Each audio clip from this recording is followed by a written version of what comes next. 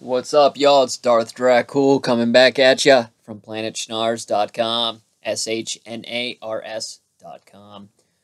What we got for you tonight is how to clear the second part of the hard Crota raid with just 2 people. One person needs to be across the bridge, the other needs to be a self-reviving warlock. My teammate Napoleon is already across as a Titan. I do have videos on our YouTube Planet Shnars page, also on our website, planetshnars.com, and our Facebook page at Planet Shnars to find how to do the other part of this as the second person. This is the POV as the warlock. What you're going to do is once your teammate is across, you will then die, jump off, whatever you need to do, let them kill you.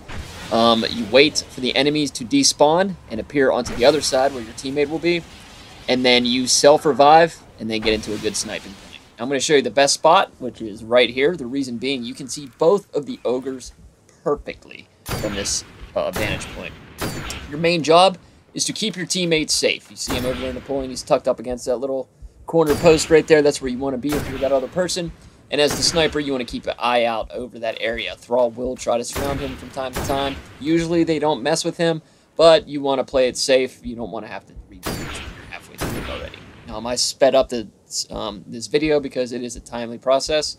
You don't have to kill certain enemies across the way. There's been a lot of speculation about that. You have to kill the wizards. You have to kill the knights. It's all hearsay. Trust me. I've done this countless times. You don't have to kill all the wizards. You don't have to kill the knights. Just keep shooting things. Shoot acolytes. Shoot thrall. Keep your teammates safe.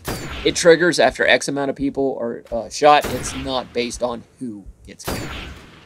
All that matters is the ogres go down once the ogres go out. If you notice, I'm hardly even paying attention to the knights. Right now is the first time I've shot at a knight or even looked at them. The main thing I'm trying to do is just eliminate as many enemies as possible, as fast as I can, and keep Napoleon safe on the same breath.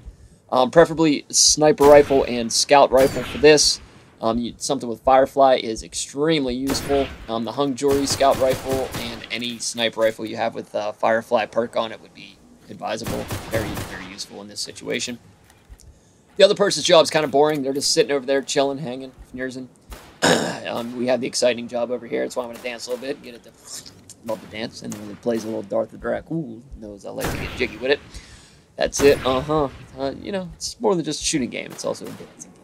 But anyway, so this is a really simple way that just 2 people can clear the Crota raid. It's kind of silly that we can do this, but it's fun racing through this. The Crota raid is kind of a... We all know it was nowhere near as good as the other 2. But anyway, neither here nor there, I digress.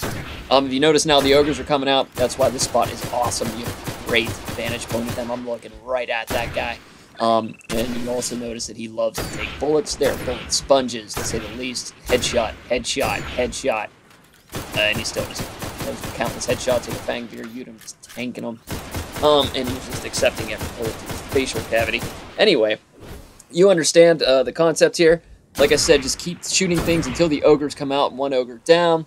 Now the other ogre will be on the left side. There's always one on either side, the left and the right. So we got the one on the right, move around a little bit, and you will see the one on the left. Like I said before, the reason why you want to be up here is they like to hide. This is definitely the best vantage point that I've found, that you barely have to move around. As you see, I hardly had to go anywhere to find the other one. The other spots are jumping up, jumping down, jumping around. Right here, you see everything plain as day. Take out the ogres, which this one is just about to drop. And then that's going to be all she wrote. Once we finish this ogre off, you're going to get your prize, which, if I remember right, I don't get anything here except shards. The Bungie loot system is phenomenal. Alright, so guys, that's how you do this. It's the Warlock point of view. Thank you so much for tuning in. Follow us, the Darth the Dracul and his calamitous clanmates, when we Twitch on our Twitch channel. You also have more videos on our YouTube channel, and check our website, planetshnars.com. Have a great night. Thanks.